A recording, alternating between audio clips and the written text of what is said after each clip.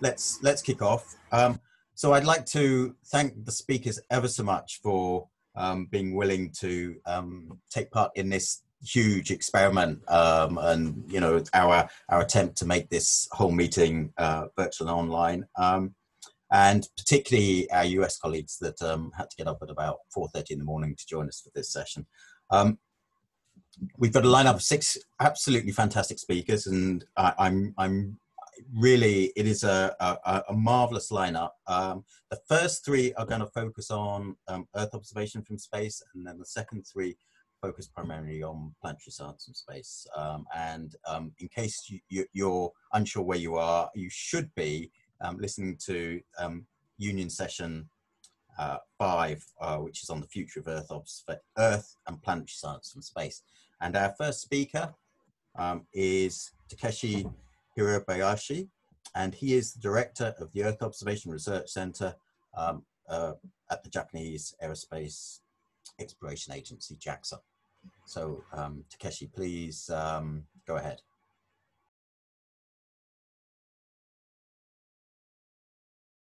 Hello everyone, my name is Takeshi Hirabayashi, and I'm director of Earth Observation Research Center of JAXA. It's a great honor for me to make a presentation in this Union Symposium.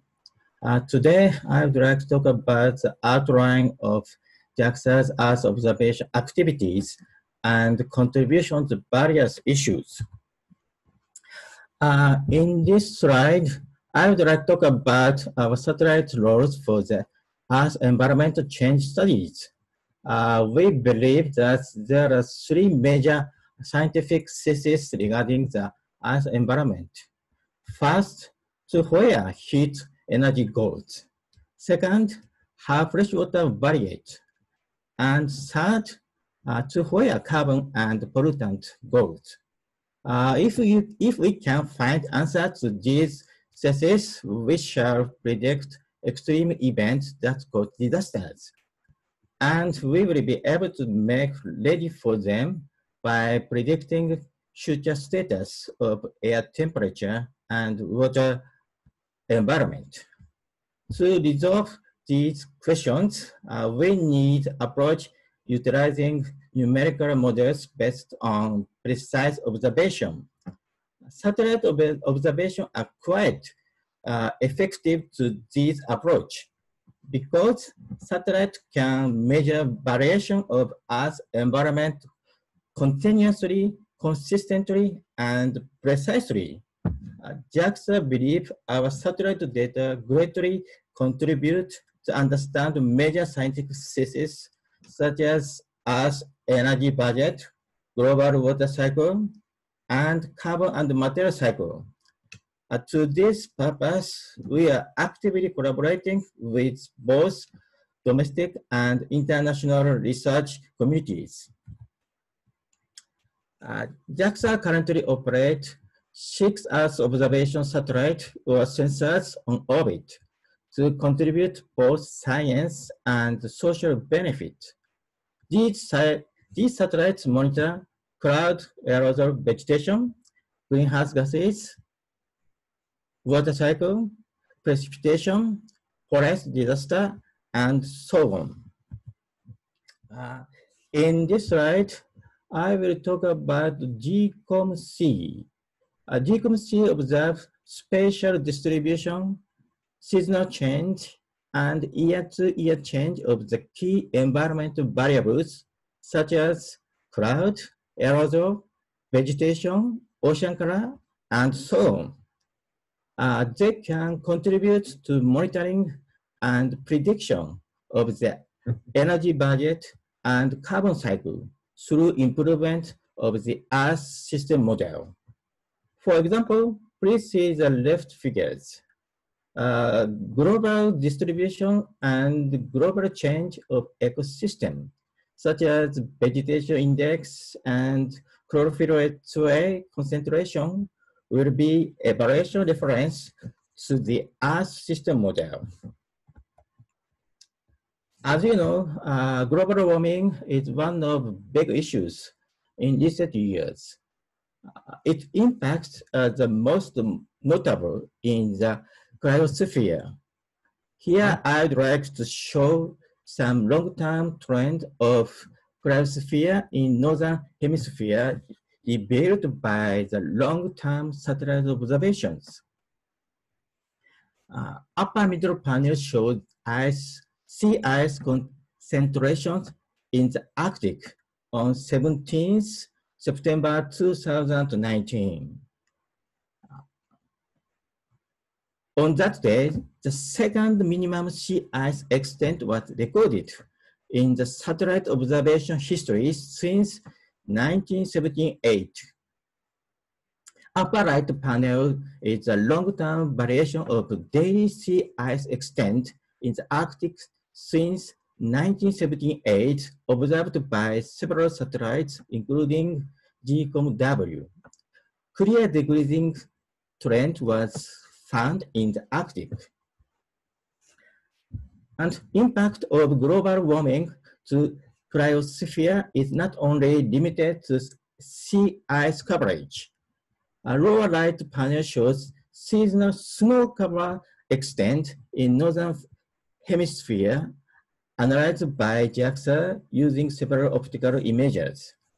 Y-axis is snow cover extent, and X-axis is year from 1978 to present. There are decreasing trends in all 4 seasons. Here is another example of importance of water cycle monitoring. Too much or too less precipitation sometimes cause undesirable impact to our life. JAXA recently released a website called JAXA Climate Rainfall Watch.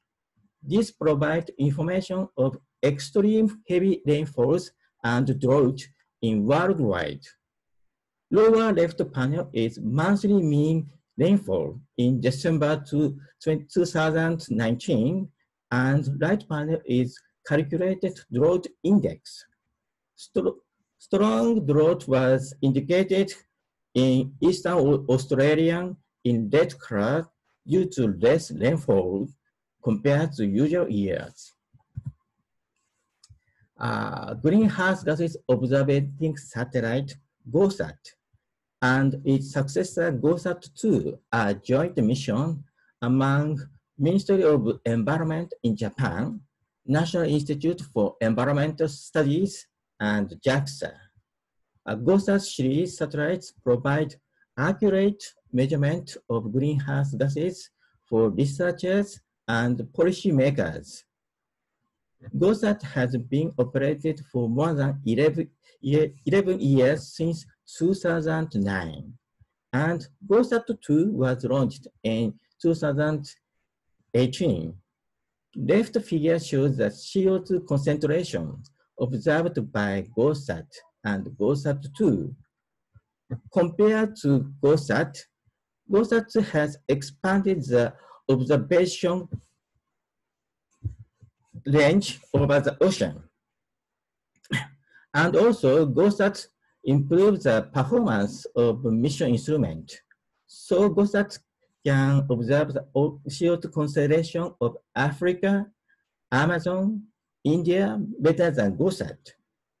GOSAT is also equipped with a new function to observe CO, carbon monoxide. Lower right panel shows the CO concentration observed by GOSAT-2. You can see the high emission of CO from forest fires in Amazon area. Next, I'll show you example of global forest monitoring as a sink of CO2.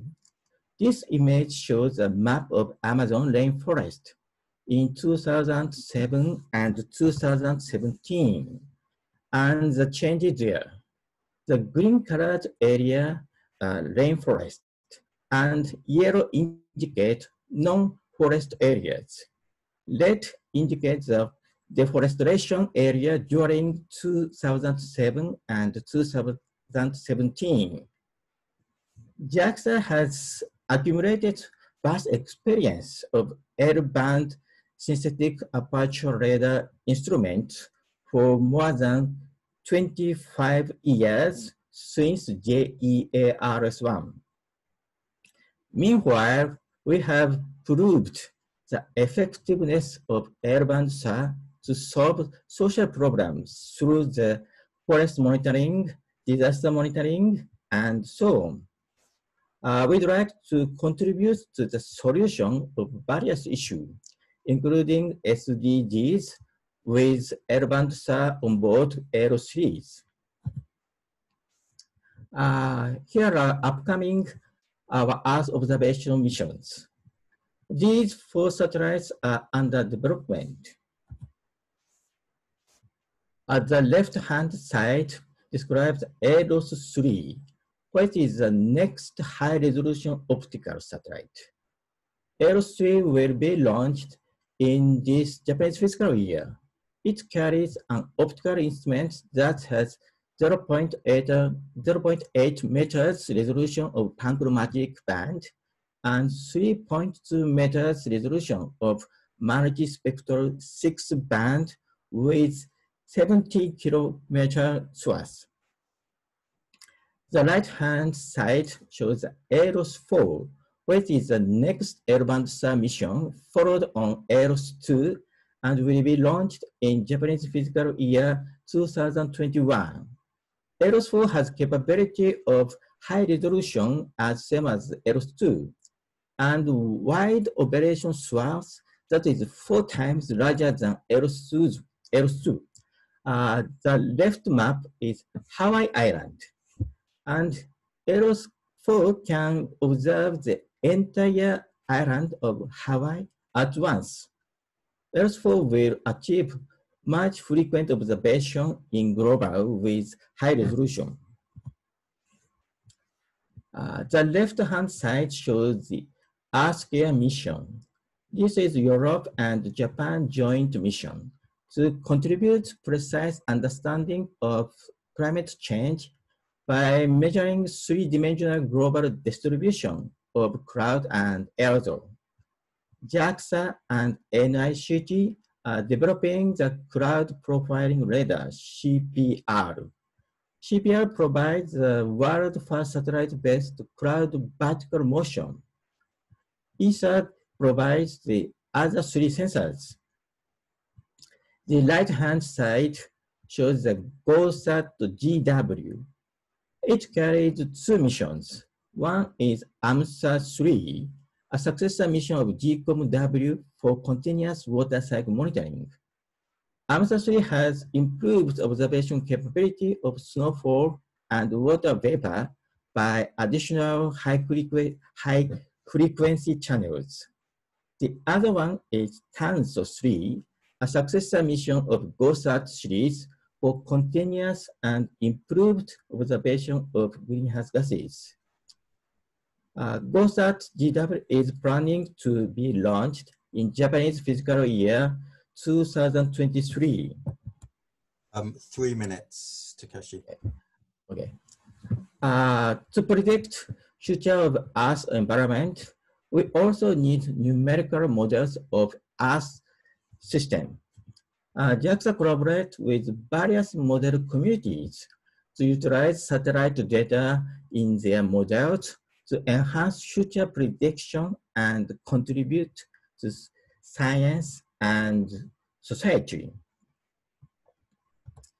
I would like to summarize my presentation.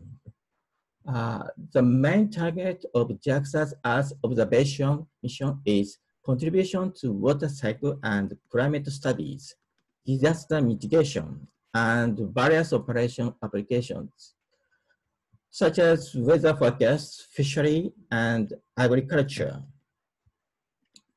JAXA currently operates 6 Earth observation satellites or missions on orbit for this purpose.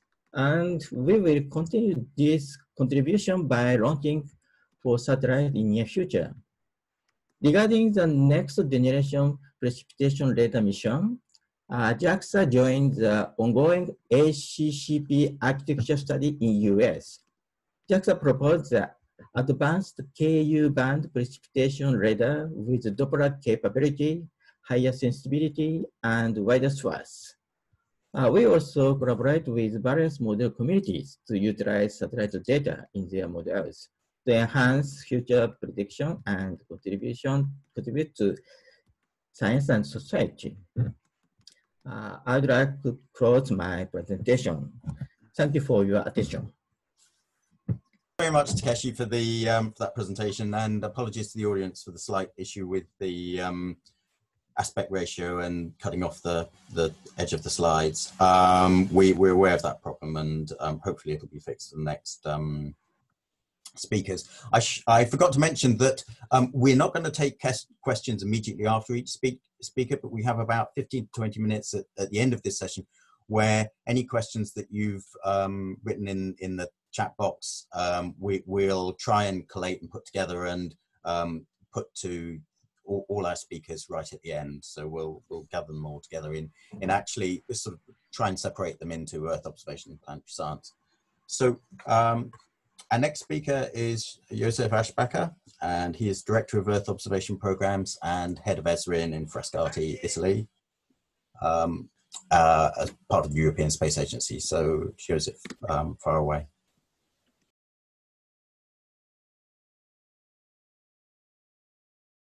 Okay, thank you, Jonathan, and welcome everyone. And I'm really glad to be in this group of very eminent speakers. Also, we have just heard Takeshi-san introducing the JAXA program, and also as ESA, we are working closely with JAXA. Sandra from NASA will speak after me. Again, we're also working very closely with NASA, and I'm very glad to introduce the European part of the European Space Agency on how our Earth observation program fits into this international context. So what are we doing with our Earth observation missions? What you see here is showing our motto. We call it taking the pulse of our planet. So we really use our satellites to make sure that we measure the key parameters of the Earth system. That means the atmosphere, the oceans, the land surface, the polar regions, and see and understand how they interact and how our Earth system functions as a whole, in order to make sure that we have a good understanding of it, but also helping us to make use of these data for predictions, for simulations, which of course are important information needed by citizens and decision makers. So this is the Earth observation program of ESA. It is grouped into three main categories. We have missions that are fully funded by ESA member states. We call them Earth Explorers, which is the greenish color on this slide on the left-hand side. And there are a few of them launched. 5 of them have been launched. The others are in preparation, and I will introduce them later on. But they are really missions that are using cutting-edge technology to address burning questions of science, and this is exactly what these missions are doing, and the way that they are being conceived. Then we are also developing the Copernicus missions. Copernicus, obviously well known, is the operational program of environmental monitoring of our planet. Again, there we are working very closely with the European Commission and the member states of the European Union.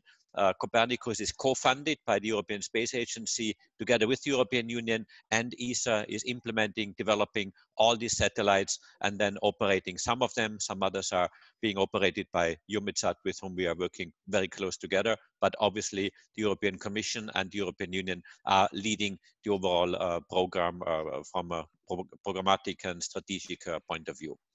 Then we have the orange part, which is the meteorological missions, geostationary and polar orbiting satellites, where we work with EUMETSAT.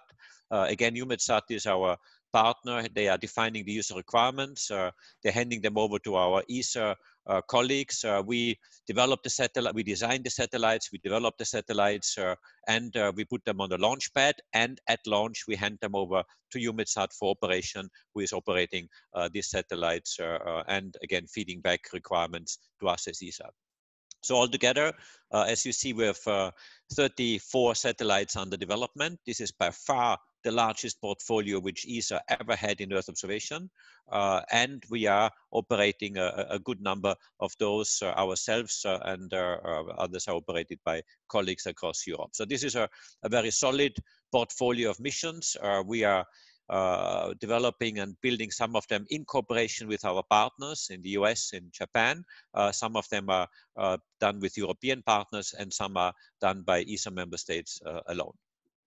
So what are these satellites measuring? And I'm showing now a few examples to highlight some of these capabilities. Probably well read in the more recent days and weeks have been publications of our Sentinel-5B satellite, measuring in this case NO2. NO2, as you know, is a gas that is a pollutant. And you see here the concentrations of NO2 before and after COVID, or in 2019 in a similar period as compared to 2020, or when the lockdowns have been reducing industry and traffic, or pollution from industry and traffic. And you see that immediately these values are drastically reduced, about 50% on different places. Paris even a bit more, 54%, where there's an immediate effect of reduction of pollution due to the lockdowns that took place, or they are taking place still due to COVID.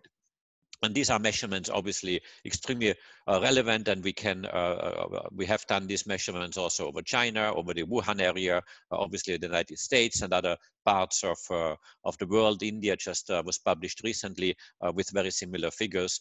You see the immediate effect and the impact of people on the quality of our atmosphere. And here is a picture, a photographic picture of Milano.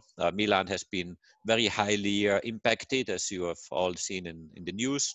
On the left-hand side before the lockdown, on the right-hand side afterwards. And I don't need to explain much to this picture. It just shows what you also see when you look outside your home office window, that the air has become much cleaner, and the quality has really improved drastically. Unfortunately, this is short-lived news, because the moment we go out of the lockdown and the industrial activity is picking up again, of course, pollution will immediately come back to the levels as we had them before, presumably in some cases might even be worse, which is one big worry which many of my colleagues and myself have at the moment. Other examples, and we have seen the example before of Takeshi-san of deforestation, in this case another area, Borneo, from 2000 to 2018. You see the encroaching here of tropical forest in the red-orange color. Don't need to explain this picture, this is well understood, but just to show the magnitude of deforestation as it is happening, but also the power of satellites to monitor these changes on a regular basis. And this example I've selected because it's particularly relevant also in our discussion on COVID and pandemic crisis and health threats. And this little picture, which is inserted here on the left corner, is actually highlighting a much wider story, that the change of our land use, deforestation, degradation of agricultural areas, and this massive change at global scale also is linked with the appearance of some of the health pandemic crisis elements, which we see, COVID being one of them, but also Ebola, HIV, swine flu, and similar crises that have been reported, especially when they come from animals to humans, as these zoonotic crises are being called. And there again, the power of Earth observation is very important. Let me show you on one slide some activities which we have initiated, and as soon as we went into lockdown here in Europe, and I'm sitting at the moment in Italy, just outside Rome. As you know, this has been a heavily affected area. So I've asked my teams to really put together very fast activities where Earth observation can help, also during the coronavirus health crisis, and which information can be provided. So what you see here is we have been putting together some information on indicators that show the lockdowns or the reduction of, say, air pollution due to lockdowns as we went into the crisis. And obviously, when we go out of the lockdowns, we monitor their changes again back to more normalized values. Not only air pollution, you have seen the example of NO2 before, but we also are monitoring traffic congestions, at borders, national borders. Some national borders have had lockdowns or closures, and there we had huge traffic jams on these borders. And our president of the European Commission, Mrs. Ursula von der Leyen, was relying on our data and even referring to them in one of the news broadcasts that Copernicus data have been very helpful in monitoring the situation. Also, traffic on the roads, on boats. Venice was highlighted recently, where basically tourism has gone down to almost zero, including also the traffic on the canals, factory parking lots, agricultural harvest, and so on. We are constantly taking these images. We are doing this very closely with our partners in Europe, European Commission, but also with NASA and with JAXA, and have initiated an international collaboration also on this to make sure that the power of our satellites is being used in a harmonic way to monitor the various impacts in China, in Japan, in Europe, and in the US. And we have comparable data of the situation as it is ongoing and it is evolving. Another example, and this is quite an interesting one for the use of one of the Earth explorers. This is AELOS. AELOS is one quite remarkable satellite. I don't want to go into the technical details, but it is quite a unique satellite measuring wind, speed, and direction in cloud-free atmosphere with a LiDAR in ultraviolet spectrum. But what you see here on the left-hand side in this graph is measurements taken from aircraft that are usually used in numerical weather prediction forecasts by ECMWF in this case. The green curve is the one that of the data which are actually used, and the blue one that are made available. And you see there's a big decrease from about 60,000 data sets being used, 600,000 data sets being used down to 200,000 due to reduction of air traffic, which has really gone down drastically, as you know. On the right-hand side, you see the impact of these measurements, because these aircraft also have temperature, humidity, air pollution sensors. And you see here that before COVID, a lot of aircraft data have been used. Afterwards, not anymore, because the planes are not flying. But the AELOS data have been partially compensating this gap and have been filling in to compensate some information which has not become available due to international air traffic. Another example is the ozone hole. This is something that is quite remarkable. Our scientists have been observing an ozone hole not over the Antarctic, which usually is the place where it happens, but over the Arctic. This is a smaller ozone hole. That's not the same size as the Antarctic one, but it has been an unusual feature. The Dobson values have been going down to about 220, and this, I would say, fortunately has been reopening, so the hole has disappeared now just a few days ago, but this is, has been a feature which has been observed here with Sentinel 5B. Another example, permafrost. This is work done by OBU and colleagues. 3 minutes. Yes, thank you. And this is showing really the permafrost and how it expands. Don't need to explain that, but this is an international effort. We are also engaging with NASA to see methane emissions coming from permafrost. Let me go a bit fast in the next examples. This is showing the Arctic oceans, which are predicted to be ice-free by 2050. You see the various predictions here. Again, our satellites provide crucial information to go exactly there. And another example shown here is the carbon pump of the oceans, the phytoplankton activity, which is in the ocean. Of course, we know very well the role of rainforests or their reduced contribution to produce oxygen or absorb carbon dioxide on the other side.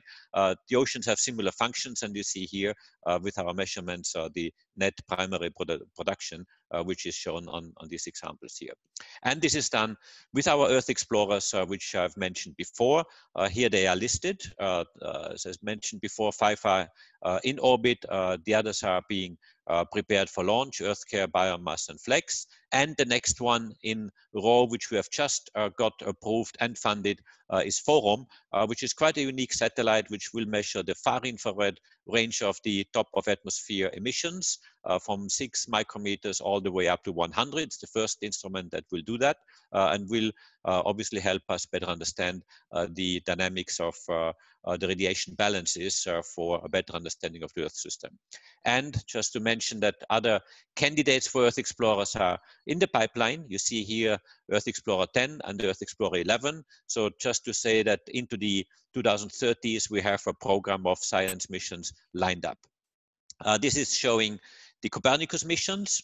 We have 6 families of satellites under development right now. 7 satellites are flying. Another set is being launched in the next couple of years.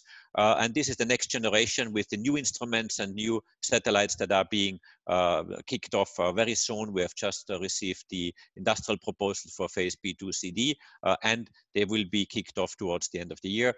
Because time is a bit short, I'm not going into these details, but just to say that they do address climate, atmosphere, Africa, food as main topics in order to have new information.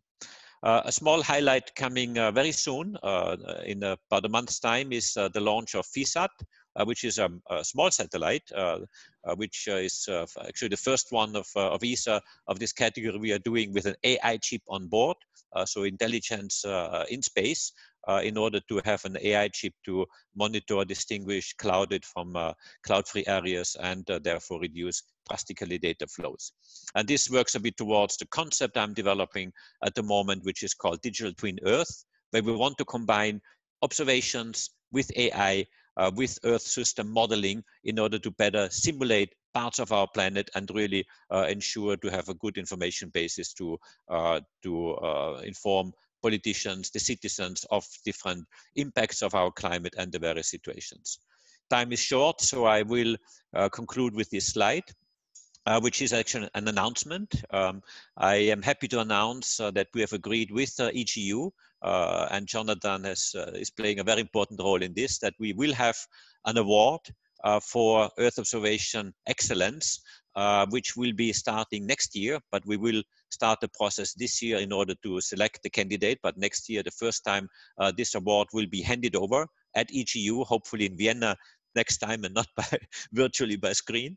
In fact, I would much prefer being in Vienna right now among all the colleagues, but we will have a very nice prize awarding ceremony, and you will hear very soon an announcement on this website on how it works and how you can participate. But we're really targeting young, early career scientists and researchers to hand over this award. And I thank you all for your attention. Oh, thank you so much for that, Joseph. Thanks for the exciting announcement. I think there'll be more details about the award, both from ESA and hopefully communicated from EGU on our website and through our social media channels as well in due course when the details come out. And I think the call will be sometime in June, I think.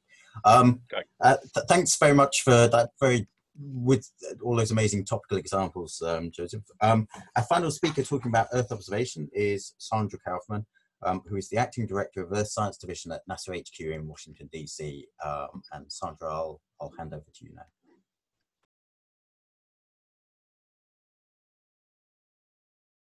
Okay, and I just wanted to say good morning again. And it is quite an honor to be here with Takeshi-san and Joseph from Earth Observation, and of course Lori and Anatoly from Planetary, and Gunther from Solar Systems.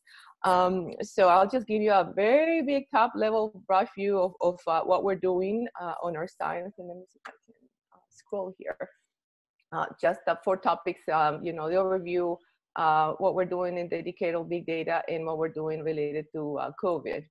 Of course, in the NASA Earth Science, we pretty much, it's a very comprehensive program. And, you know, our ability to quantify the limits of Earth systems predictability is completely dependent on our sustained fundamental research effort that we have, measuring atmospheric composition, carbon cycle, climate variability, and so on and so forth. So the quantity of these observations and the modeling that we use to predict and simulate it is what drives our scientific discovery, and of course, how we can apply all of this to the societal benefits. In Earth Science at NASA, we have basically a soup to nuts complete program, flight, element, research and analysis, and the applied sciences and technology, and we combine all of these in order to do the work that we do. So this is a timeline of current and future Earth Science missions that we have in Earth Science, and I'm not going to go in any detail in any of the missions, but I just wanted to highlight currently we have 20 satellites on orbit, measuring all of the quantities that you saw before and more. And we have quite a few number of satellites under development currently. I believe it's 14 that we are going to launch between now and by 2027. It is about a $2 billion program annually. Of course, we couldn't do the work that we do without the partnerships that we have with many countries around the world, and we are very grateful for them, be able to work with them and learn from them, and be able to combine our data and be able to do measurements and discoveries that we couldn't do otherwise. This coming, I would say year and a half, we only have two launches. Of course, the Sentinel-6 Michael Freilich, which is done in partnership with ESA, CANES, EC, EUMETSAT, and NOAA. And Landsat 9, we just had the KDP-D, and we are launching it in June 2021. That's the LRD. However, we are saving the March timeframe in case we can launch it a little bit earlier. But this is Landsat 9. We've been going at it for a long time. The same thing with the type of measurements with Sentinel-6. And we have a very I will say mature now commercial small sat data acquisition program. We began acquiring data from commercial entities. Originally, we did a pilot with 3 companies, Digital Globe, Planet Labs, Aspire, and the program, the pilot results indicated that the data are of sufficient quality for continued access, and we are currently negotiating long-term contracts. I think the Planet Labs contract is pretty much all settled, and we are going to continue buying data from them with unlimited access to the Planet Scope data for NASA research activities. We are onboarding a new company, and then we are going to release Photon Ramp and RFI in late 2020. So decadal survey. So in 2017, the decadal survey, the National Academy of Sciences, Earth Science Decadal Survey was released. And we have a number of measurements and observables that we need to make in the future. And that is where our future of Earth Sciences is headed right now.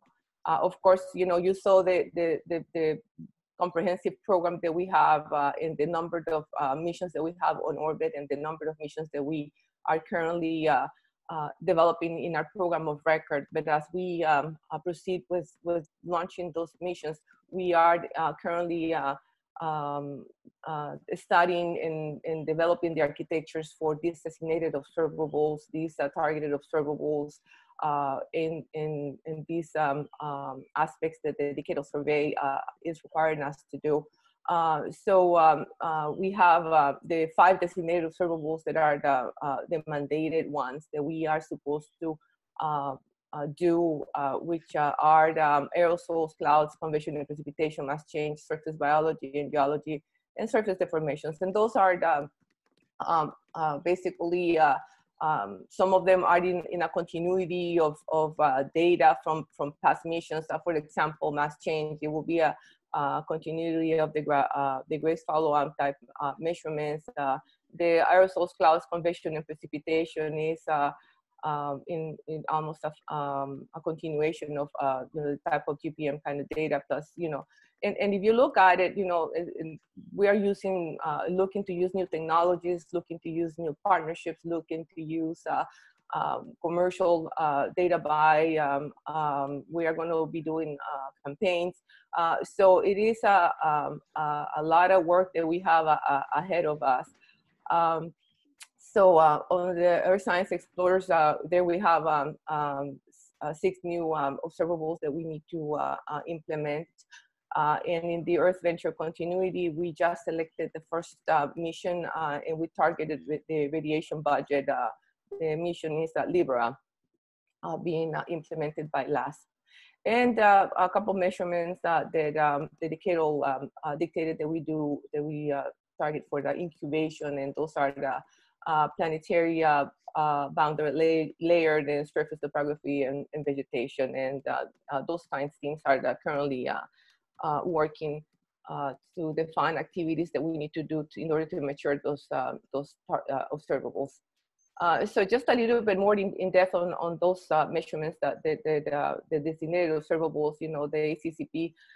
This one has identified like 13 applications, and the way that we are working in defining these observing systems is by looking at applications right at the beginning, at the forefront. Of course, we want to do the research in the analysis, but in the end, what drives Earth observation is the societal benefit and how we can use this data for the global benefit, for the benefit of all on Earth.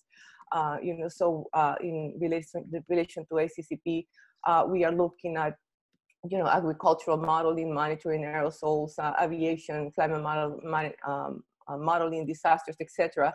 And designing the missions that right up front with the applications in mind. The same for mass change, looking at large-scale Earth dynamics measurements. And of course, this one is a little more of a continuity of what we have with Grace follow-on, but we are looking at partnerships across the other agencies across the world, in trying to figure out what is how we can enhance the science that we want to get in the future for mass change. Surface biology and geology. This is almost the newer one for us, because these are going to be a hyperspectral mission, and we are working a lot of different angles of partnerships associated with SBG and looking at visual type measurements. And we have a number of agencies already participating in the studies with us and trying to figure out what is the best way to implement this mission. This is likely the mission that is going to be the first one being implemented of the 5 measurements that we have designated from the decadal. And the last one, the last study we have in here is the surface deformation and change, and this is along the lines of what we are working with ISRO on NISAR with NISAR. Of course, we haven't launched NISAR yet, so this mission is likely to be the very last mission that we implement way in the future. And I'm not going to brief this slide, but this is just the top level observing priorities extracted from the decadal and the type of target observables that they want us to do. Just wanted to talk about the technology aspects. You know, we have a very large portfolio in ESTO, our Science Technology Office. And in this slide, you can see how we have lined up all of the 20 observables highlighted in the indicator. And you can see all of the investments in technology that we have in each and every one of those observables. The colors, the open circles, you know, we have investments in information systems, in observation technology and technology validation. And we continue to find investments in all of these areas. Plus, you know, more, this is just a summary of what is applicable to the Earth Science decadal in what we are doing in that line. And so just one slide I have on data systems, but you know, 3 minutes. Okay, thank you. So to efficiently handle the storage and compute the needs for the large missions that we have, SWAT and ESAR, we need to, you know, acquire and process and procure and distribute all this observational data, and we need to find a way to do it in a more cost-effective, flexible, and scalable way. And we are looking at artificial intelligence, machine learning, and all of those new aspects that we can. We are looking to going from the current size of approximately 30 petabytes to approximately 250 petabytes in 2025. So it is a lot of data. And the last couple of slides I have, just on this time, you know, of COVID, we have a number of activities, and I'm not going to read every bullet, but as Joseph explained, we are collaborating with ESA and JAXA in looking at this thematic focus dashboard for the air quality, number of ships, number of cars, climate, etc. And also the COVID-19 Space Apps Challenge at the end of May. Surveyed, we have a lot of mapping support and exploring methods with them. And I'm going to jump to a couple of aspects. You know, disasters program. We have continued to support preparedness and everything. COVID-19 High Performance Computer Consortium. That is a White House initiative to bring together all of the excess performance in the computers in the federal government for the COVID-19 research. And we've been working with other partners across cities in the United States and in the rest of the world. And we also released a call for any additional suggested research that we might be able to get ideas across the rest of the US. And we have our Space Apps Challenge, as I mentioned, May 30th and 31st. And again, we're working with JAXA and ESA on these. And we hope that you all will participate in this Space Apps Hackathon. Just go to the spaceappschallenge.org, and that you're going to be able to find the information on how to participate. And I believe that is my last slide. Thank you so much. Mm-hmm. That's great. Thank you very much, Sandra. Again, a number of very topical elements and topics that you're including in that. I'm going to hand over chairing of the session now to Håkan, and we'll move on to the planetary sciences part of this session. Yeah, thank you, Jonathan. So we go on with the planetary talks here now, even though some of them may even touch on Earth observation as well. So the first speaker out now is Laurie Glaze of NASA headquarters in Washington, D.C. So thank you very much for coming up this early hour of the day. And Laurie is just the director of the Planetary Science Division. So we are all excited to see what's going on there. So please, Gloria, go ahead.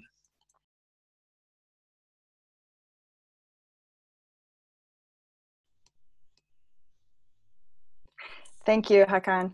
And good morning, and thank you to everybody for inviting me to speak with you this morning a little bit about NASA's Planetary Science Program. I'd like to begin with a slide showing our planetary science fleet. This fleet is made up of about 25 missions right now. If you look at the legend in the top right corner, the missions that have fonts in green or blue are the missions that are in their primary or extended operations. There are about 13 of those currently in operations. And there are another 12 listed here in the yellow or orange fonts that are either in formulation or implementation. And of those 12 missions, those are all planned to launch over the next 6 years between now and 2026. So it really is an amazing time for planetary science, and we're so excited to have such a compelling portfolio right now. And part of what makes it so strong is our international participations and our international collaborations. And so here I've highlighted those missions in the planetary fleet that have substantial international participation. Those with the pink are NASA-led, and those that have the blue circles are those that are led by our international partners. And you can see there are a number of missions across the solar system. And in particular, if you look in the Mars box, you can see that the international participation, international collaboration has really made for a strong presence at Mars and an amazing, consistent, and long-lasting Mars science program.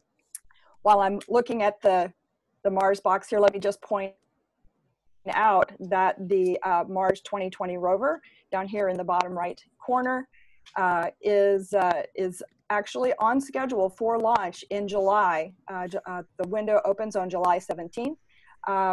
As we've gone through all of the impacts of COVID, NASA has had a very measured and conservative response with attention and hands-on work on only a very, very few activities across the agency. But Mars 2020 is one of those activities that's being kept on schedule, where we're making sure that we're keeping all the personnel safe and that we have lots of precautions in place for their health and safety. But that activity is moving forward on schedule. Almost all of the hardware is at Kennedy Space Center and being prepared for launch. And of course, the rover also recently received its name. It was named by a young man from Virginia, and the name of the rover is now Perseverance. We also just recently named the technology demonstration helicopter that will ride on Mars 2020, and that is called Ingenuity. And perseverance and ingenuity are the human qualities that are going to get us through this whole COVID-19 experience, I'm certain. So I wanted to talk a little bit about our approach to international collaborations and how we decide where we're going to collaborate and where to make those investments. One of the most important things, of course, is to expand our capabilities, to build beyond what we're able to do alone and work together, and especially on things that are ambitious, very ambitious, maybe larger than could be done by a single agency. For example, Mars sample return, which I'll get to in just a moment and speak a little bit more about the partnerships that enable that particular activity. There's also, we're seeing many, many more emerging from other agencies around the world that want to begin exploring further into the solar system, such as South Korea, India, Israel, United Arab Emirates, all exploring and trying to move beyond Earth orbit. And there are a lot of opportunities there to work with those agencies and start to build new capabilities across the solar system.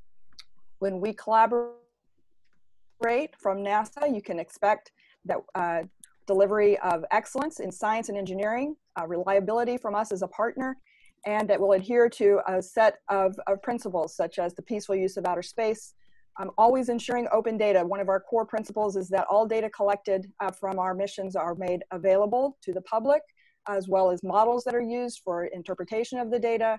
Another core principle is merit-based competition. We have many of our programs that are based on competitive models that allow creative new ideas to come to the, and then a transparency in that whole review process and how we make selections for the various missions that are going to go forward, as well as responsiveness and ensuring that we have methodical decisions that are made in a timely manner so everyone knows what to expect. I thought I would give a few examples. I can't talk about all of the missions here. There's just not enough time, but I would like to give a few examples of our partnerships that are ongoing at the moment. We're very, very excited to be working with ESA and JAXA on Bepi Colombo. This, of course, is a mission that launched in 2018, and it's now on its way to Mercury, will arrive in 2025. NASA contributed the Strophio instrument to this mission, which will study the exosphere of Mercury. But in addition to that, we've also providing some deep space network support, and we just recently participated with ESA and JAXA in the selection of some additional scientists to support the mission. And we were able to select 3 US scientists to participate in Bepi Colombo, an interdisciplinary scientist and 2 guest investigators, with an emphasis on analysis of the data that Bepi Colombo will collect as it flies by Venus. So there's an opportunity there to collect additional data and do more science in that area. So very, very excited to be a part of that mission. Looking forward, we're also participating with ESA on the Jupiter Icy Moons Explorer, or JUICE. 2 minutes, Lori. Thank you. And so on JUICE, we're providing several instruments. I'll speed up. We're also JAXA on the Mars Moon Explorer. JAXA has really demonstrated their ability to do sample return missions with Hayabusa and Hayabusa 2, now on its way back from Ryugu. I'm very excited to participate with JAXA on the Mars Moon Explorer to land on Phobos, collect samples and return those, where we're providing the Magane instrument as well as pneumatic sampler. And then the Mars sample return, as I mentioned, an ambitious effort to bring samples back. When Perseverance lands on the surface of Mars, it will collect samples in Jezero step of sample return, and will launch in 2026. A launch from with an ESA leading an Earth return orbiter and NASA leading the sample return lander, working together in partnership to bring the samples back. We also work together on competed missions, such as one type example would be the InSight mission, currently on Mars, carrying seismometers from France, a heat probe from Germany. Now, after 2 years on the surface, has collected hundreds of seismic signals and starting to interpret what's going on in the interior of Mars. We're also partnering with ESA on the Envision mission concept, which is currently in competition, medium class mission, in the M5 competition, where we're working to potentially provide a synthetic aperture radar for that mission. Looking forward in planetary science in NASA, we are just kicking off our decadal survey, looking to the next decade, forward to seeing what the science priorities will be going forward.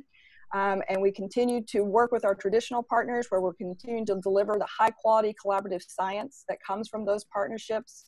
As I mentioned, more and more nations are emerging with interest in planetary exploration, and we're exploring ways to engage in that growing expertise. We're also working to develop new frameworks with existing partners such as ESA to identify new ways for ESA to engage on our PI-led, our competed missions, in addition to the individual member state agencies that already provide instrumentation. Find new ways to partner directly with NASA and ESA on those PI-led missions. I feel like we're in a golden age of planetary exploration with incredible interest around the world. We have an amazing portfolio. We're getting an incredible amount of science return. There are more and more nations than ever participating, and by working together, we're going to enable even more science for the global community. Thank you. Thank you very much, Lori. This is an impressive program indeed. And I think I and many people with me appreciate very much your approach to international collaboration. That's really great. And of course, everybody appreciates the open data policy that you have. So thank you a lot for this and for coming up this early hour. We need to proceed to the next speaker, and the next speaker is towards the east from Europe rather than from the west, and it is the director of the Space Research Institute IKI in Moscow, Russia, Anatoly Petrukovich. IKI, as you may know, has contributed to a large number of the Russian and the Soviet research in the past, and of course also in the future. And as I'm working myself now on Mars, we have a strong collaboration with ExoMars also. So Anatoly, please go ahead with your presentation.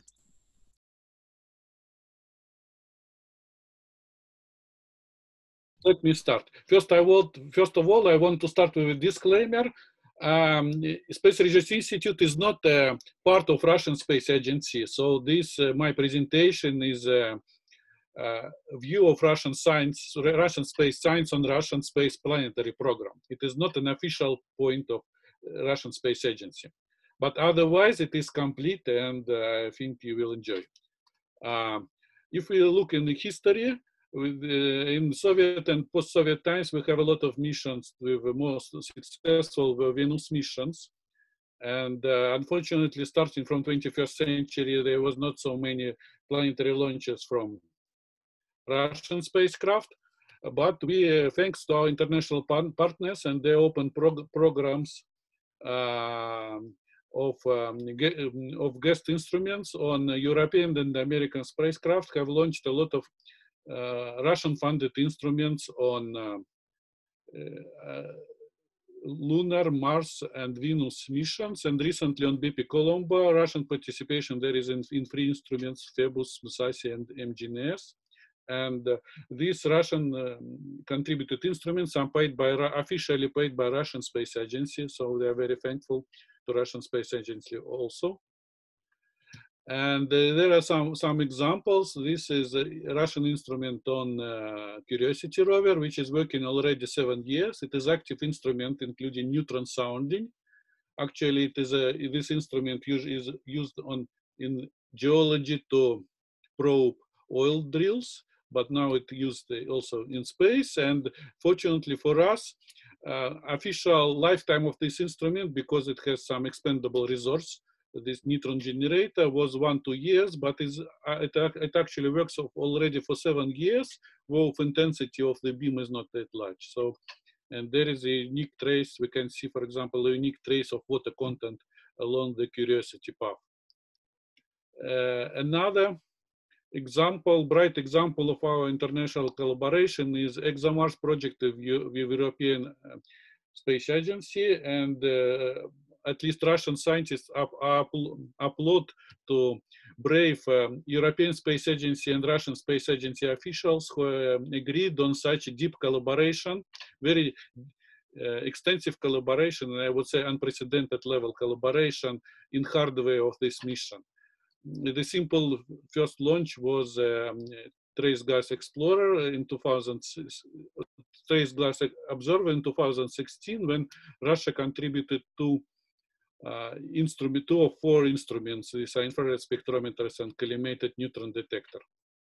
Much more difficult part will be in 2022, which include the rover and landing platform. And currently, flight models of all Russian instruments are in Europe, including 2 rover instruments and 13 instruments on landing platform. And we are still waiting to launch in 2022. Another important part of and new part of ExoMars project, which is sometimes overlooked, is that for the first time, Russian ground segment, Russian deep space network antennas are converted into mode which are fully internationally compatible. And so currently 50%, more than 50% of ExoMars data are regularly received on Russian antennas. And this experience is now used in other projects, and I hope in more planetary projects in the future. But now, just recent days, we had the first time that regular download from Russian astronomy mission, space X-ray mission, spectrum X-ray mission was received by a European station. So I think this is also very good contribution, very nice contribution to our future collaboration. Looking on first results, this is one of first results from collimated neutron spectrometer, which was used for detailed water mapping. It is actually a close copy of the spectrometer, which is flying for 10 years already on NASA LRO mission.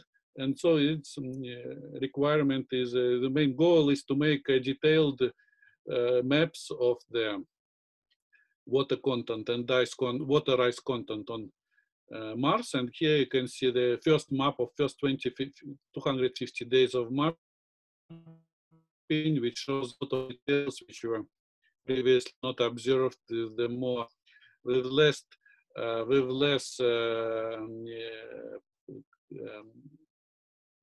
with less collimated instruments in the previous missions.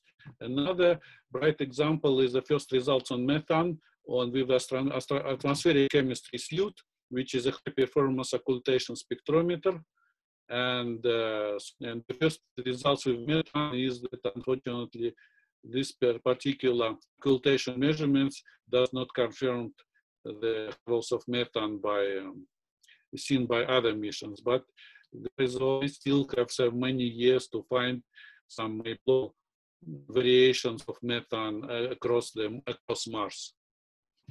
Into more future, we have very interesting, important club now on level of size definition team with NASA, discussing Venus mission about 2030, which will include a lander and long life stations.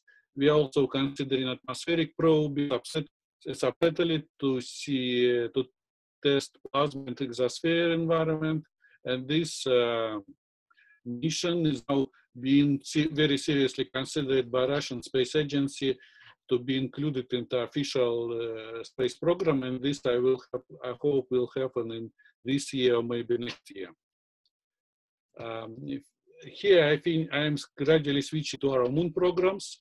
And here is the first slide, is the history of the Russian and Soviet moon exploration in 3 pictures. So there was a bright program of automatic landings on moon, which ended with the in 1976 with the lunar sample return mission Luna 24.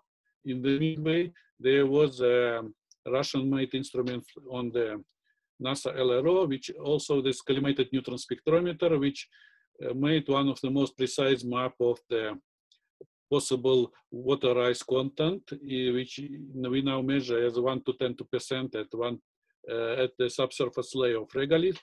And based on these maps, we plan our future lunar program with the focus on the landing in the polar regions. And the first landing should be already in 2021. It's mission which we now call Luna 25. And the mission is practically ready for this date. And this, at least scientific instruments are supposed to be delivered to the industry in the end of this, in the beginning of the summer. In more detail, if you look on these first Russian missions, lunar missions in more detail, in 2021, as I said, we will have a Luna 25 lander, which is supposed to be mostly to test safe landing in the subpolar region. In 2024, there will be an orbiter with a target to do some stereotopography, exospheric studies, subsurface radar, and it will include also data relay in international standard to be used for with some landers. In 2025, there will be next landing missions, Luna 27. The main goal is to drill about 100 meters inside the subsurface polar regolith and analyze volatiles. We plan to have a sample return mission, which is now not fully confirmed. I mean, the date, which is now expected to be launched in around 2027 or 2028. And all these missions have a significant international participation. Many European countries contribute instruments on the national level, and ESA take parts with the precise landing systems, drill machine, and some also individual instruments. And finally, I would like to comment shortly on the Space Research Institute activity in Earth observation. It's of course definitely not has a scope of European agency or other agencies. We do not operate satellites. We mostly operate with data, and within this activity, we created open access, almost open access archive of the global remote sensing data, which now includes more than 3.5 petabytes online, and operates more than 100 servers across Russia. We have more than 100 science institutes as users, and more than 20 government services are provided with government contracts delivering some specific data. And the key speciality of our data center is that we oriented low and middle resolution data which have regular global coverage and which cover more than 20 years. So we can track climate change, look on sustainable agriculture technologies, monitor natural systems like forest and waters. And here are some examples of the coverage during last some week in February. This includes international partners like Landsat or Sentinel and also Russian observation KMSS on board Meteor. These are some examples of our level 3 products which are regularly made, including some involvement already scientists. These are maps of land cover in Russia, of arable lands, of forest fires, of tree volume, and there are many other products. These are just examples. And using long-term data archives, we can visualize, for example, climate change, visible in change on forest type, on the area of forest types in Russia. So on this plot, you can see that the dark needle-leaf forests, which are mostly northern forests, they a little bit decreased during last 15 years, while most southern type forests stay at the same level or gradually increase. So this is actually a signature of two processes here. First process is a change of climate, warming of climate, and the second aspect is forest industry, which is targeted mostly on dark needle-leaf forest, which is mostly economically productive. Finally, there is a short summary of the systems which we delivered, information systems which we delivered to Russian agencies, which includes environments which provide information on meteor parameters, on forest fires in real time, on fisheries in the nearby seas, of agriculture inventory, of a remote validate of in the inventory of agricultural lands, and also some more scientific system like water quality in seas and volcanic activity monitoring systems. So thanks a lot. That's my final slide. Thank you very much, Antonio. And also thank you for including the slides on Earth observation. I was not aware about that you had so many activities on Earth observations going on in IKI. So I'll remind also the audience to put questions in the Q&A box. If you have, you can just add that anytime during the talks, and then we take them after the last talk, which will come now. And the final speaker is Günther Hasinger, who is the Director of Science at European Space Agency, and he's located in Spain, just outside Madrid. So in isolation as all of us. So Günther, please go ahead.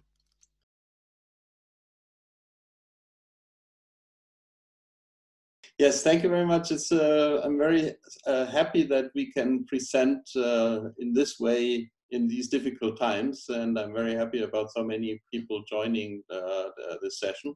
And I will now concentrate on the solar system missions in the ESA science program, so planetary but also heliospheric missions. And what you see in this slide is the summary of all the solar system explorers.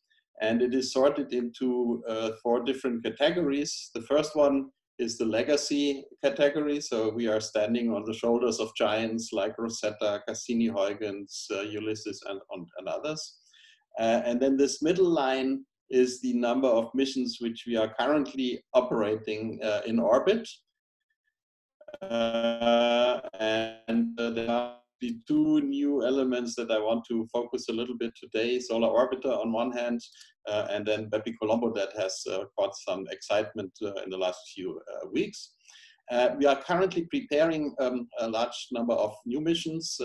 Laurie has already mentioned JUICE, has also mentioned MMX together with JAXA.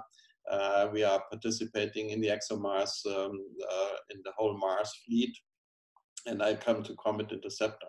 And then there's a category about the dreams. One of them is Envision, which is a Venus mission together with NASA as a competition in the M5 slot.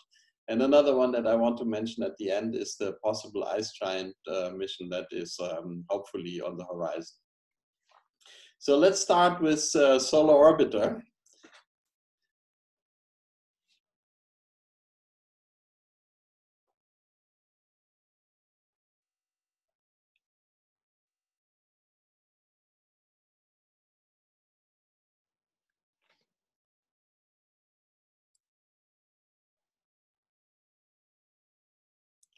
So this happened in February, just before the crisis really hit us hard. And so we are very glad that the launch was so beautiful. Originally, it looked like the rocket is flying directly to the moon, but it made its way into the solar system.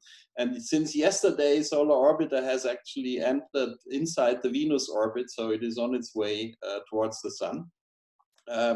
And the very first activities were to switch on all the instruments. And this is a nice sequence where the magnetometers have been switched on. The booms folded out. And I'm coming back to the magnetic field because this is an important element of the fleet that we now have. In the meantime, all the 10 instruments have been tested and switched on.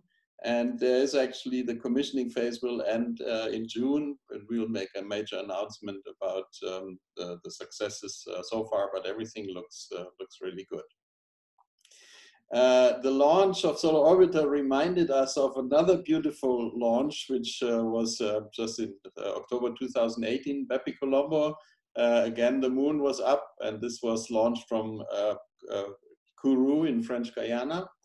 And BepiColombo over Easter, in the middle of the Corona crisis, actually was playing billiards with Earth. BepiColombo is on its way in the solar system. It has to go several times around the sun, and it is doing gravity assist maneuvers both in the Earth, and then later Venus, and then later Mercury. And the first one of these gravity assist maneuvers was actually happening on Good Friday. Unfortunately, the weeks before, the European Space Operations Center had to reduce the operations of their planetary missions because of a COVID situation. But right in time for the BepiColombo flyby to the Earth, everything was working very well. Most of it remotely, but there was a small number of people in the operations center. And what I will show you first is there is a little selfie camera on, or several selfie cameras on board of BepiColombo, and they have been switched on. And when BepiColombo was approaching, and then when it was actually flying by, and then when it was moving away. And this is a little movie that was taken by these selfie cameras.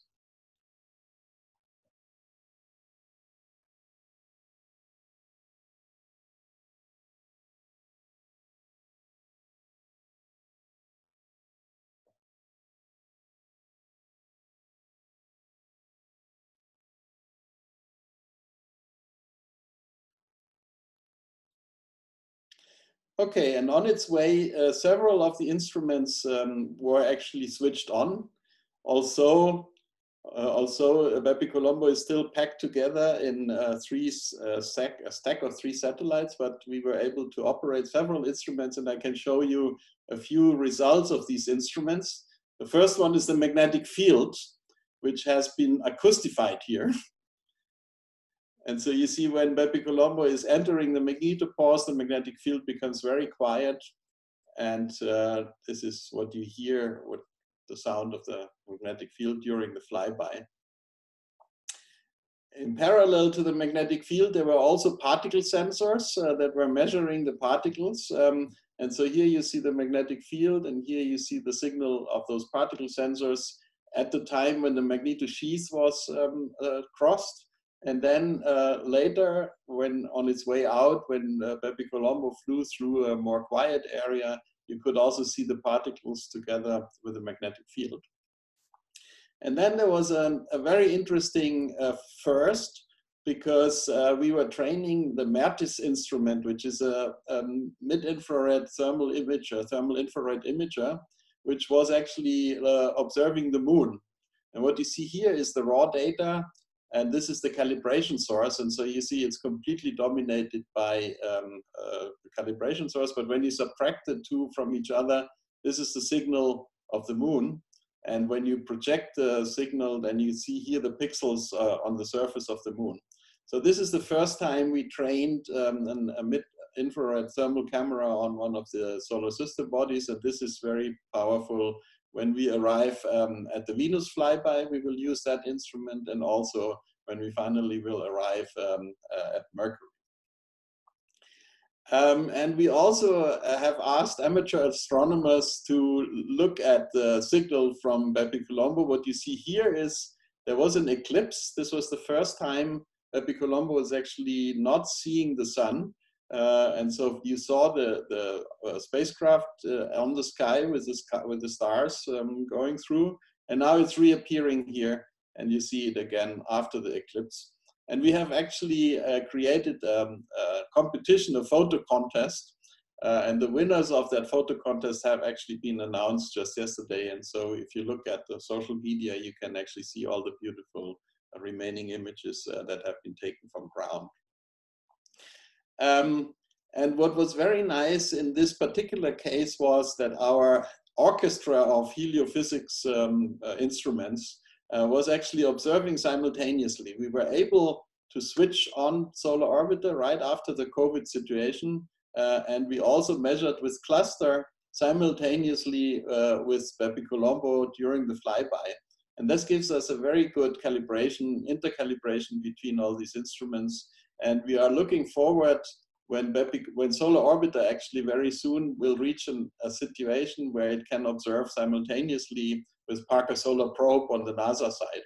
And so this orchestra of systems, and actually I have to mention also there's the Earth observation SWARM, which is closer in here. And we are also preparing the SMILE mission together with our Chinese partners. So we will have a whole orchestra of instruments available to really study the inner heliosphere.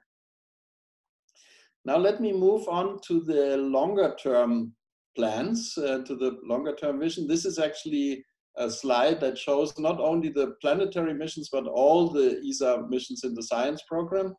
And it shows roughly the size of the bars are roughly the amount of money that is spent on all these missions. And you know that when you are building a large mission like Bepi-Colombo, for instance, you are roughly building for 10 years and then you launch it. And so currently at the year 2020, we are preparing JUICE for a launch in 22. We are preparing SMILE.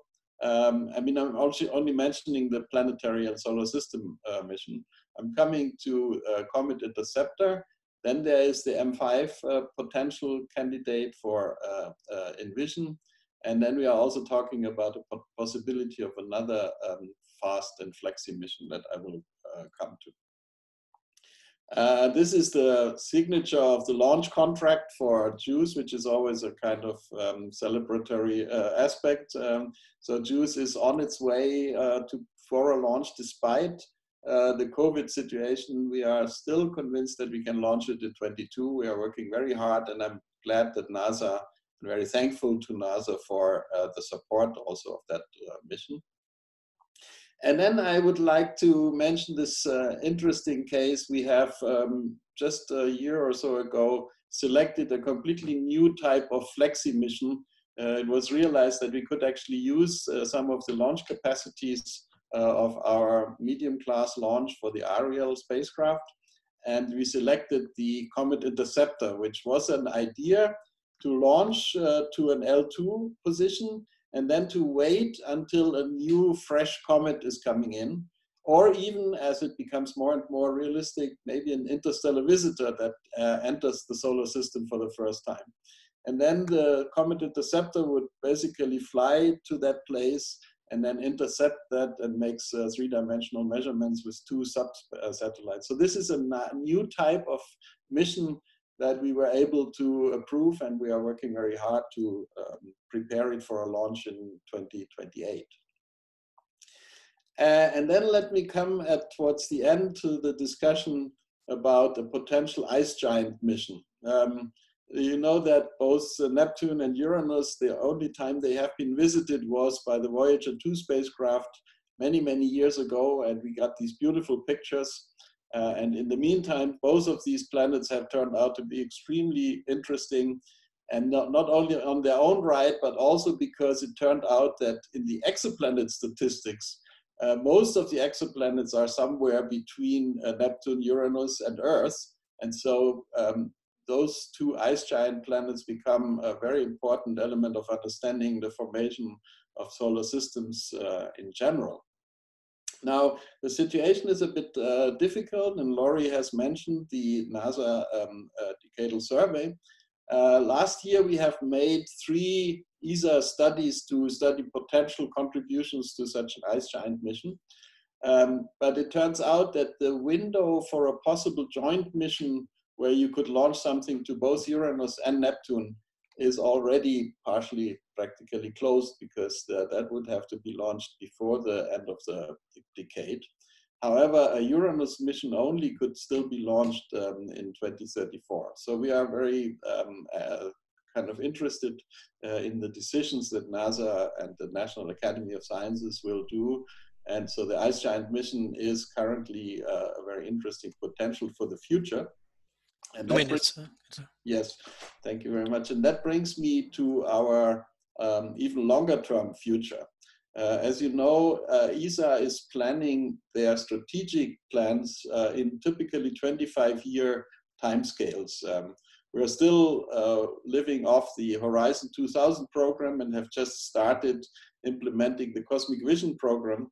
But already 25 years before, you have to prepare for the next challenges, you have to prepare technologies and so on. And so we have kicked off what we call Voyage 2050, which is the strategic plan for the years after the last Cosmic Vision mission has been launched, after LISA has been launched. And this was a workshop that was held here in Madrid a few months ago. And it was actually attracting a very large interest, and we got on the order of 100 white papers for mission concepts and science topics. And we also had large interest in the applications for the topical teams to select the priorities for that. We got about 10,000 or more responses from the broad public in our engagement study. And so currently, despite the COVID situation, the topical teams are working, and we are expecting the recommendations for the future in this fall. And I'm pretty sure that the planetary system is very heavily also represented in these recommendations. And so with this, I would like to end and would like to thank you very much for being with us and for keeping the interest up. Thanks. Thank you very much, Günther. And it's great to see that there is a good future in Europe and also in many other countries in the world. So I think we have a good number of presentations here. So thank you all for contributing to this. And we have had a good audience as well, with still well above 300 participants. It was even up to almost 500 for a moment. Yes, but yeah, up to about 500, I think. Yeah. So yeah, I'd like to thank all the speakers for being so professional, sticking to time, and working with this kind of new approach and all the vagaries of the technology and everything. I think it actually worked really well. And we have a few questions from the audience.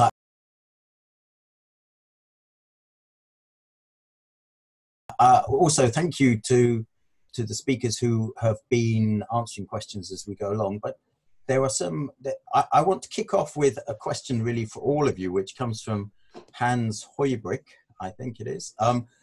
He says to all the speakers, actually, I want to slightly expand on this question. I had a related question. His is, how do you think the activities of new space companies with, in brackets, interplanetary ambitions such as space exploration will affect the future of Earth and planetary observations from space? But I'd like to expand it. You know, the space agencies try and cooperate on, certainly on the space segment, maybe less so on the ground segment, in terms of not competing in terms of the kind of missions, but with increasing number of private companies launching both Earth observation and planetary missions. How does that work in terms of, you know, collaborating and making sure there's not duplication of resource and missions? And then related to that is this age-old, the perennial question of space junk. You know, we had some really clear sky conditions in the UK in April, and I went out at 9 p.m. and I could see Starlink. You know, what is that? 60 satellites that are up there in low Earth orbit right now, and what, a few thousand that are planned or something. So could I know there's a lot in there, but you know, it's a really a growing problem, both in terms of competing programs and space debris. I don't know who wants to kick off. If you wish, I can. Oh, go ahead. Yeah. How should we do this? Sandra, you want to go ahead, Sandra? Ladies first, yeah. Yeah. I'm happy to start if it's okay, and I'll be brief. But you know, related to the SpaceXs of the world and all of the new launch companies, I think is an opportunity to attempt to lower the cost of the space. You know, in many ways, you know, that doesn't mean that they are competing with the work that we do as agencies, in particular with NASA. I mean, we continue to push new technologies. We continue to work with the launch services, and we continue to have our own launch vehicles. But you know, in the long run, you know, we also give these companies contracts to do what they do and to help us put our satellites into space or take them any place else. You know, so I think it is a symbiotic relationship that is very much needed, and access to space is always expensive.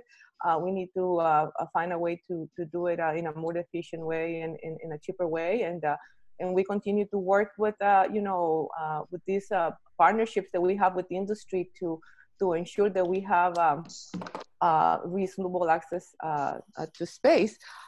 Related to space junk, of course, we have all these other little companies that are launching CubeSats now, you know, so we have a lot of other commercial entities that are launching their satellites. They provide an amazing products that we are using, and is beneficial.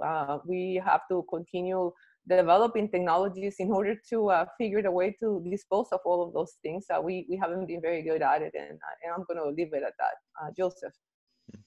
No, thank you, Sandra. And I can just more or less confirm what Sandra is saying. I mean, we are, as ESA, we are a space agency.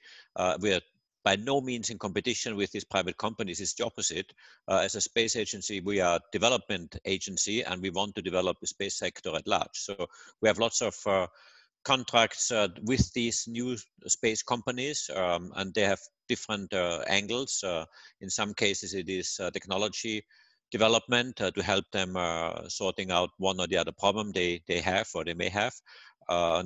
We have also contracts with some of them on data buy, that we buy their data and therefore give them a prospect for business development, and we integrate their data with the other more conventional data from bigger satellites. So I really want to foster an end-to-end system architecture of combining big and small, bigger satellites, which are certainly much more accurate and have, I would say, in terms of quality, a different measure than the smaller ones. But the smaller ones usually fill the gaps in terms of observation frequency. So these two things go perfectly well together. And in ESA, I have really launched a number of activities to do exactly that, to support these new space companies. We have Phi Lab, we have the Phi Week, we have a lot of initiatives where we really want to work with those and hopefully make them successful players on the market. Joseph, while you're speaking, actually, I just briefly, we had a question about, you mentioned the digital twin Earth concept, and we had a few questions about that. Do you want to say just a couple of words on that? Yeah, it's many people are interested. It's a very new concept. I would say it's probably something that is being developed. I've answered some of the questions online, so that's why you probably don't see them anymore. But just to say, it's what I feel is that, and this is a bit of a larger debate, we have excellent capabilities being built up in space right now by NASA, by JAXA, by Russia, by ESA, and other space agencies. And I think on the observation part, we have either good capacities in space already, or a clear plan of where we want to go. And you have seen all these plans just a few minutes ago in the presentations. Where I think where we have a gap, which is certainly which needs to be addressed, that takes time, is to make sure that this excellence in space is matched with an excellence on ground, meaning access to this data, transforming this data into useful information, but even more to use them to simulate situations of our planet. And this is the digital twin Earth concept, that we combine the observation excellence we have in space or coming up in space with the Earth system understanding from a science and a modeling point of view with AI and similar means that come into in order to make predictions of certain elements of our planet. Let me take maybe an extreme example just to highlight a bit what I mean. You all have followed last year the debate of two different heads of state, of Bolsonaro and Macron, for example, on the deforestation of the rainforest of the Amazon. And I'm not taking sides of either one, but there was a debate. One was claiming this is a forest that has a global implication, and therefore global implication for climate and the people. And the other one was more saying, no, this is on my territory, don't bother. This is my right, what I do with the forest or deforestation. And I think what we really need is to simulate cases of what does it mean for, if you nobody wants to see a complete deforestation, obviously, of the Amazon, but that you can simulate what would it mean just to either completely deforest, or deforest 10%, or 3%, or 2%, or reforest. And what does this mean in terms of climate change, temperature increase, CO2, all the aspects, sea level rise at the end, but also the local impact on the people itself.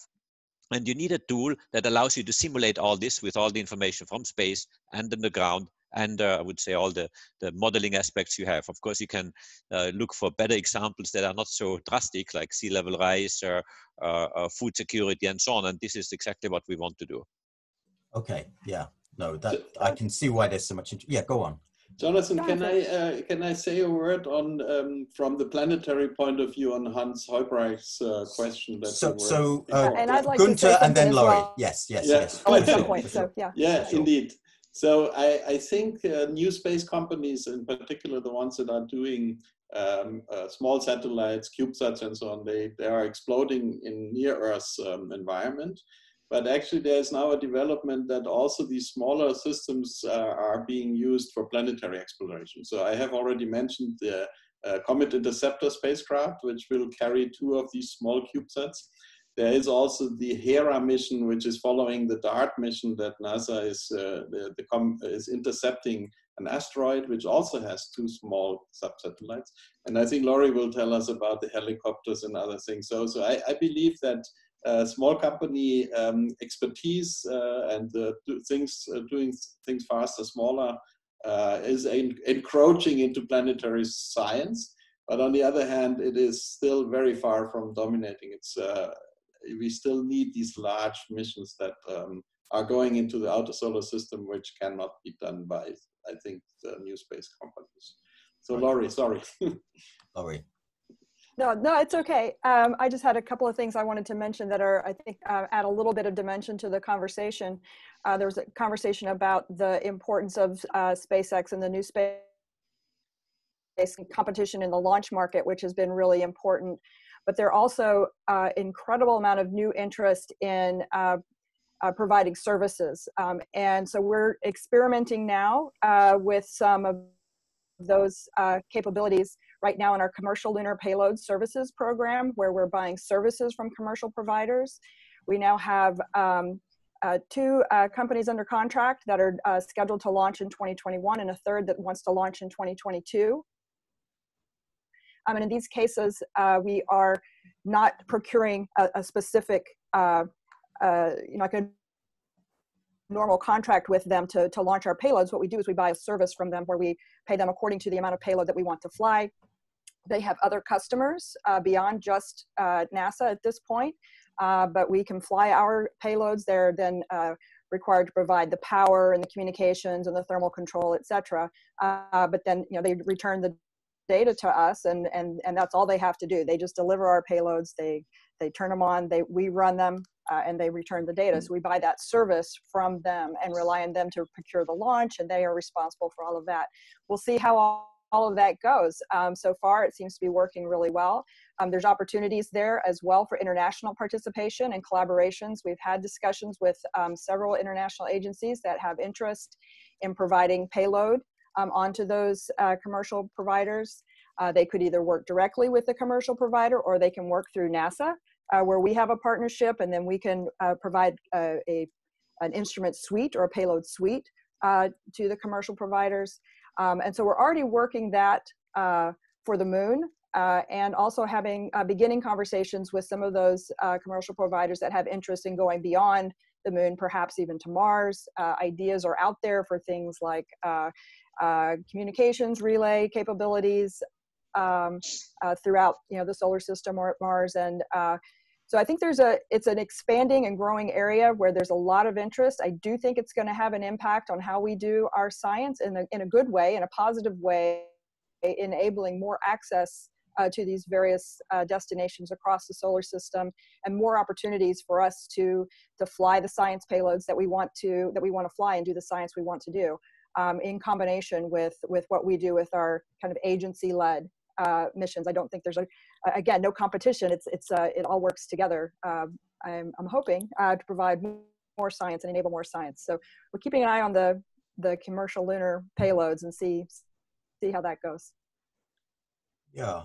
Okay. Thanks. I mean, that's sort of related to the space segment, but maybe I direct this to Anatoly and Takeshi a little bit, because both of them mentioned that their agencies are developing databases of Earth observation data. And Sandra showed an example of, I can't remember how many petabytes you were expecting by 2025, but it was like an absolutely vast number of freely available. Right. 250. I mean, absolutely huge database of Earth observation data freely available to whoever wants it. And so, I mean, it's not necessarily competition, but what is the role of your agency, Anatoly, and JAXA in terms of developing, similar but perhaps less extensive databases and ground segments? Yeah. Actually, JAXA uses various observation data, and we can, if with entry of a private company to observation field, more satellite data will be, we can use much more data satellite, and we can progress our science understandings. And I would like to point out one thing. We have to take care of space debris issues. All organizations to follow the global standard regarding the space debris mitigations for the protection of Earth's environment and sustainable development, sustainable space activities. So space debris issues are very important. Anatoly, I see that you mentioned that you had a Earth observation database that is being used by, I think, something like 100 institutes across Russia. Does that have if you like, a national focus? Is it for issues that are specifically relevant to Russia, or how does that work? Okay, thanks a lot for this question. Of course, we first of all, our goal is to cover the Russian territory, and for Russian territory, we probably have maybe not 100, but 90% of everything freely available in the world we have in our data set. And of course, managing such huge data, and we expect tenfold increase in about 5 years, is significant problem, but what we implement here is some community approach. We distribute servers and expertise across our colleagues in all other scientific institutes and universities, and these universities also contribute us with algorithms and with expertise in specific areas, like volcanology, for example. We completely outsource to this scientific community. As for global coverage, we are involved in some international programs under United Nations umbrella or European Union umbrella, which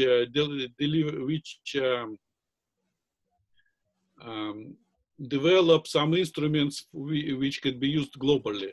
But here the main problem is ground truth.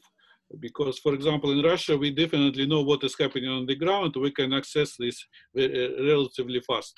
But when we start interpreting data somewhere in South America or Africa, we definitely need some local expertise to confirm our conclusions. And this is the main problem, I think, of the global coverage issues. And I think it's maybe some not only European Union or the United Nations, maybe main space agencies can also collaborate here to join the efforts to provide this ground truth support from some remote areas. Then this will help a lot to contribute our algorithms, which we deliver on the national level, to accommodate them to the some other territories.